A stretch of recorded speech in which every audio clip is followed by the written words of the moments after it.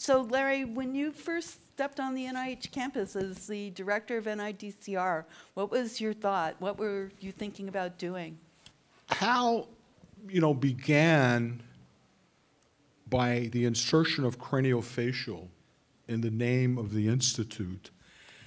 And coming from a medical center where I was privileged to serve as the research dean, I was more accustomed to having biomedical research be integrated, and where there were really no distinctions made between medicine and dentistry and nursing.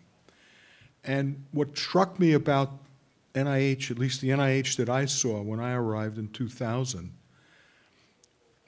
was the head wasn't really connected to the body. And so while Hal had started the process in a very significant way by getting the name changed, because that's, by the way, that does take an act of Congress. In case any of you are wondering, it literally requires an act of Congress. In fact, when I was interviewed for the job by the late Ruth Kirstein, she asked me what I thought about it, and we had a little discussion about that, and then she said, okay, but you can't change it back. And so, because it, and she wagged her, her finger. So what my vision was to try and integrate NIDCR into everything that was going on at NIH. And, Hal had begun some important things, and I was able to build upon those. Things like salivary diagnostics, for example. Things like the health disparities centers, which, by the way, we funded before the then National Center for Minority Health. We came first, they followed our lead, and we served as a prototype, really, for similar efforts across NIH. And so that was really my goal, was to integrate everything that we were doing with the rest of NIH, and with some success, but with no doubt I handed off some challenges to Martha. Yeah. So along the same line, what would you consider to be your greatest accomplishment? Well, it wasn't my accomplishment, okay? It was the accomplishment of the amazing people who were working with me. And I'm just looking out over the audience to remind myself of some of the things. Okay, so rescuing hypofunction using aquaporin, because I see Jay over there, okay? What an astounding step forward, begun with really fundamental wonky basic science, Jay, figuring out what adenovirus sticks to, but, and then, an amazing thing emerges. The face space. You want big data?